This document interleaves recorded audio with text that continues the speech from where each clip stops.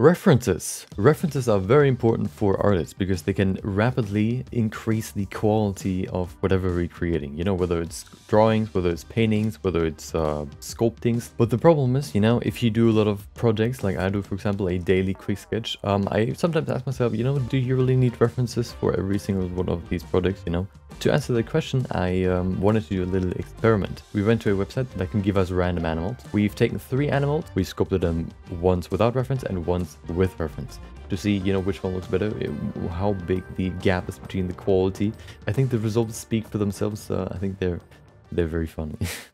So here we have the randomizer website.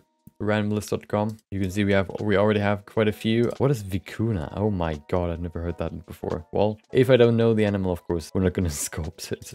3, 2, 1, go. Marten. Well, I don't know what a marten is. Panda, that's the one I know. I always have a trick for you know, bears or dogs or whatever to sculpt them. You know, kind of adding like a little mouth like this is always fairly simple. It has more weight at the bottom than at the top. I actually have no idea. But I think that's how I remember it. Look at him. Oh, look at him, how cute he is. Okay. I think they look fairly different to normal, like brown bears, for example. But I think they somewhat have the same nose, which is sort of triangular. Put it to the side.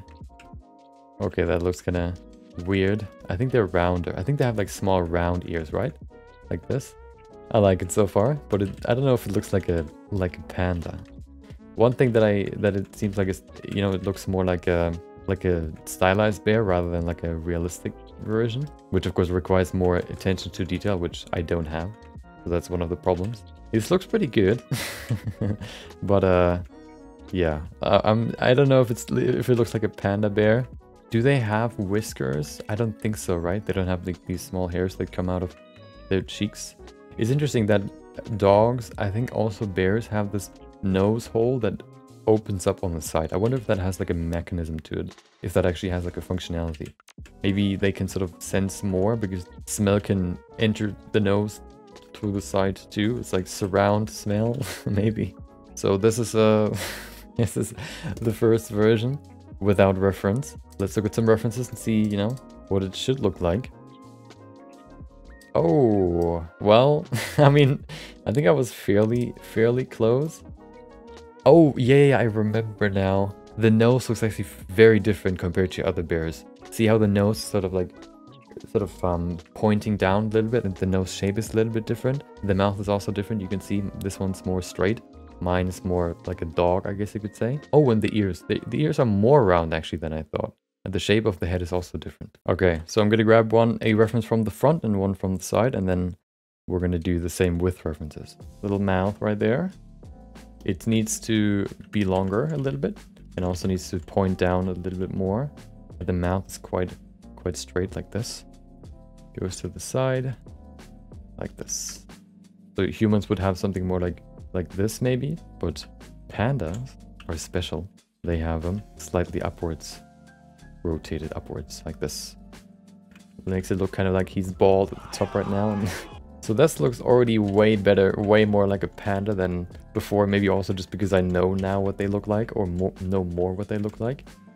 If you've ever seen a shaved blank bear, they look more like dogs than bears, or rats, even like big blank rats.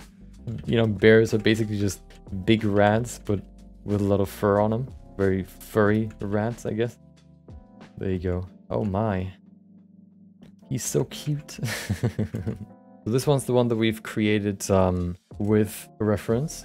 And then let's look at the previous one and see how much different they look. Oh no. Okay, so this one definitely looks like a bear, but it looks nothing like a panda. So you know, at least I can sculpt a somewhat good looking bear, I guess.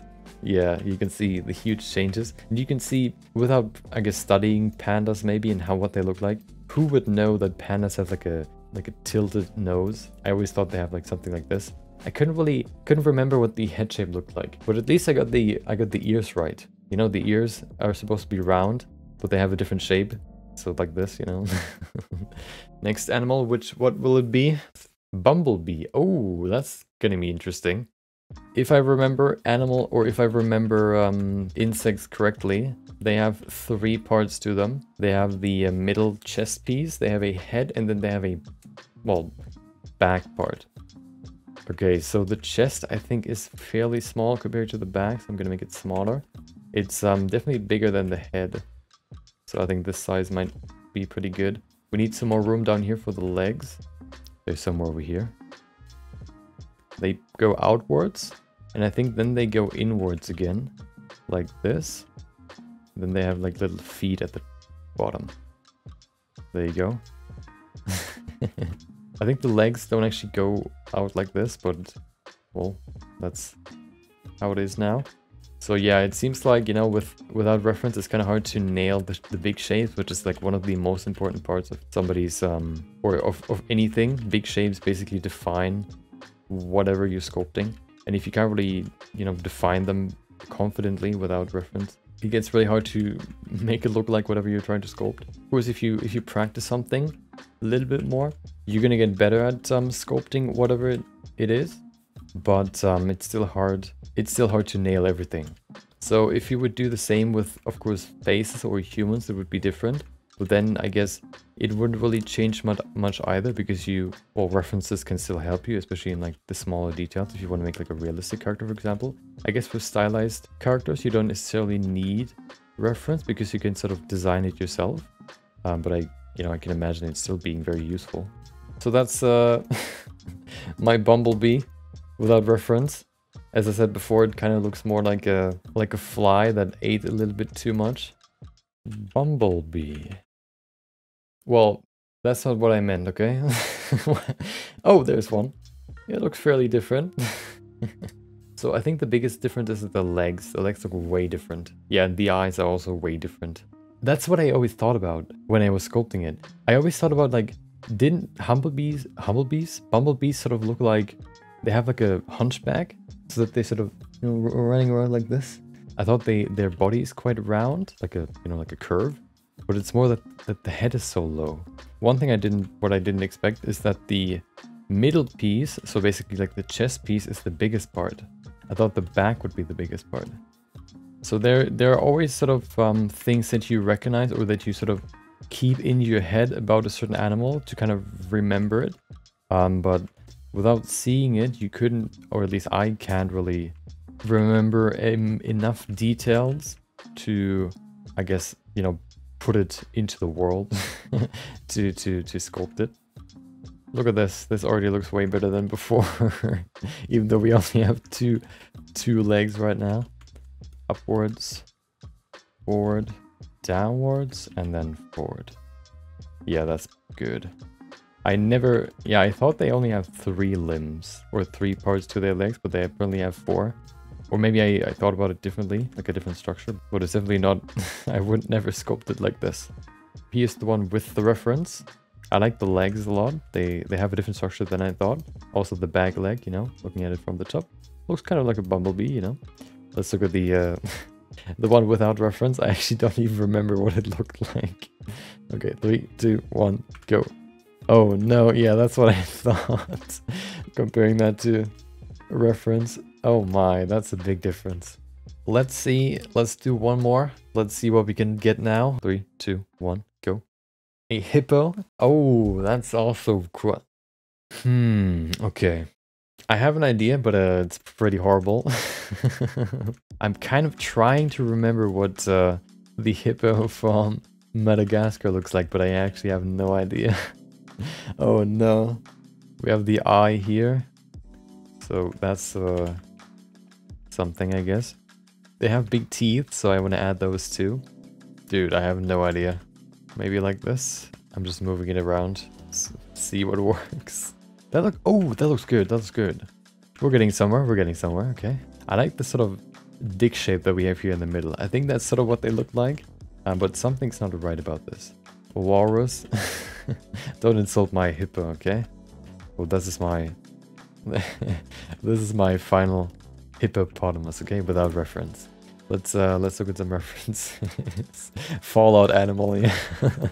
Oh, I think that's my look right now. I mean, I'm somewhat close. I got the shape right. This little, this dick shape. I think that's what I got right, but everything else is sort of very different. Look at him. He doesn't like being used as a reference. He's sick of being photographed. This one will have eyes at the end. I remember now. The bottom, the jaw is quite flat actually, or the lips I guess are quite thin.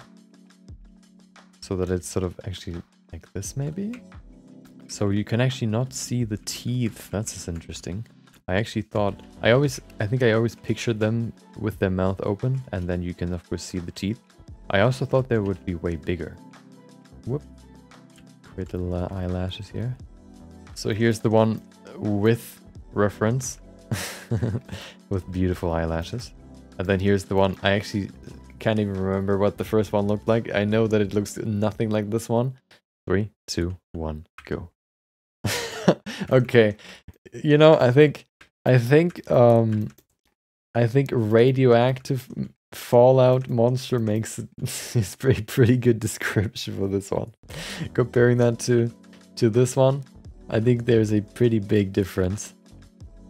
Of course, practice can help, can improve your capability of sculpting something just because you learn the basic shapes more, but especially when it comes to the details, like the nose position, stuff like that, you could maybe practice too, but you always, I guess, benefit from references. The difference is the more you practice, the less you benefit from the big shapes, for example. Like here, you can see the big shapes really changed.